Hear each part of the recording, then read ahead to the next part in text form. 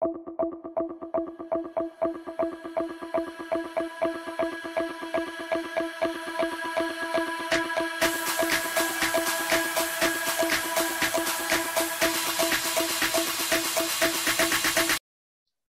viewers, welcome back. We have started a new series on aircraft maintenance engineering. In this lecture, we will be discussing about Module 3 on electrical fundamentals, Submodule 2 on static electricity and conduction. We will be uploading videos on each and every topic. So if you have not subscribed our channel, then please subscribe and also press the bell icon so that you never miss any new video update. Electricity is often described as being either static or dynamic. The difference between the two is based simply on whether the electrons are at rest or in motion. Static electricity is a buildup of an electrical charge on the surface of an object. It is considered static due to the fact that there is no current flowing as in the alternate current or direct current electricity. Static electricity is usually caused when non-conductive material such as rubber, plastic, or glass are rubbed together, causing a transfer of electrons, which then results in an imbalance of charges between the two materials. The fact that there is an imbalance of charges between the two materials means that the object will exhibit an attractive or repulsive force. One of the most fundamental laws of static electricity, as well as magnets, deals with attraction and repulsion. Like charges repel each other and unlike charges attract each other. All electron possesses a negative charge and as such will repel each other. Similarly, all protons possesses a positive charge and as such will repel each other. Electrons and protons are opposite in their charge and will attract each other. Coulomb's law further defines the relationship between charges. It states that like charges repel and opposite charges attract with a force proportional to the product of the charges and inversely proportional to the square of the distance between them. This means that objects with greater charge repel similar charges and attract opposite charges with great forces. Also, as the distance between the charges becomes greater, the repulsion or attraction between the charges decreases. A single elementary charge is the charge that a single proton or electron possesses. The coulomb is a standard international derived unit of electrical charge.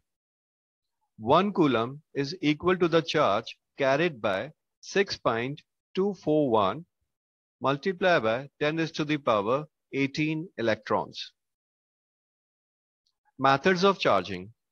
The process of supplying the electrical charge or electrons to an object or losing the electrical charge from an object is called charging.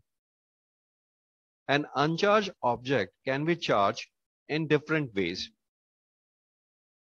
By charging by friction, charging by conduction, or by charging by induction. So these are three methods: friction, conduction, and induction. Charging by friction. When an object is rubbed over another object, the electrons get transferred from one object to another. This transfer of electrons takes place due to friction between the two objects. The object that transfers electrons loses negative charges and the object that accepts electrons gains negative charge. Hence, the object that gains extra electrons becomes negatively charged, and the object that loses electrons becomes positively charged. Thus, the two objects get charged by friction. The charge obtained on the two objects is called friction charge. This method of charging an object is called electrification by friction. Charging by conduction. The process of charging the uncharged object by bringing it in contact with another charged object is called charging by conduction. Consider an uncharged metal rod A kept on an insulating stand and a negatively charged conductor B. If we touch the uncharged conductor A with the negatively charged conductor B, transfer of electrons from the charged conductor to uncharged conductor takes place. Hence, the uncharged conductor gains extra electrons and charged conductor loses electrons. Thus, uncharged conductor A becomes negatively charged by gaining extra electrons, whereas the negatively charged conductor B, which loses electrons, becomes positively charged. Charging by induction. The process of charging the uncharged object by bringing another charged object near to it, but not touching it, is called charging by induction. Consider an uncharged metal sphere and a negatively charged plastic rod as shown in figure number 1. If we bring the negatively charged plastic rod near to the uncharged sphere as shown in figure number 2, charge separation starts occurring. The positive charges in the sphere gets attracted towards the plastic rod and move to the one end of the sphere, that is closer to the plastic rod.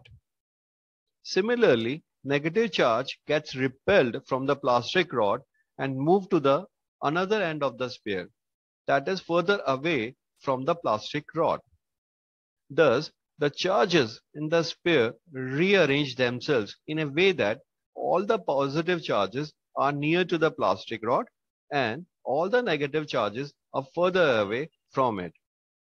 If this sphere is connected to a ground through the wire as shown in figure number 3, the free electrons of the sphere at farther end flow to the ground. Thus, the sphere becomes positively charged by induction. If the plastic rod is removed as shown in figure number 4, all the positive charges spread uniformly in the sphere.